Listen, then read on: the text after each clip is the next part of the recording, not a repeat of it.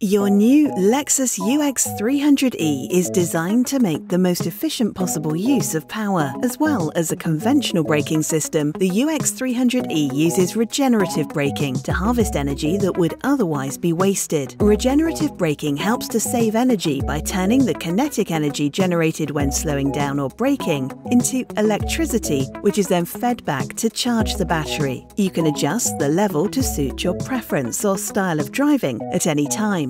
For example, in high-speed driving, you may wish to enhance the regenerative braking function. Let's take a closer look at how to set this up.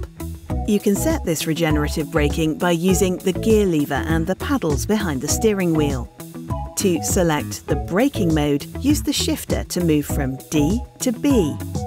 You can do this when you first set off or at any time while driving. But note, the shift position can only be changed to B directly from D. Once you are in B mode, you can adjust the level of regenerative braking to suit your style of driving.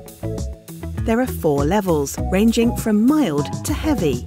The mild setting means the car will slow gently when you lift your foot off the accelerator, while the heaviest will cause the car to slow much faster while giving you more recaptured energy. To select the level, use these paddle levers. The indicator arrows in the central display will show what level you have chosen. Pull on the left minus paddle to increase the level of regeneration, and the right plus paddle to make the deceleration milder. You can also temporarily change the degree of regenerative braking without having to take your hands off the steering wheel. For example, if you're descending a steep hill and want to control the speed and harness kinetic energy. To do this, simply pull the minus paddle here while the car's gear shifter is in D. Pull the plus lever to cancel it.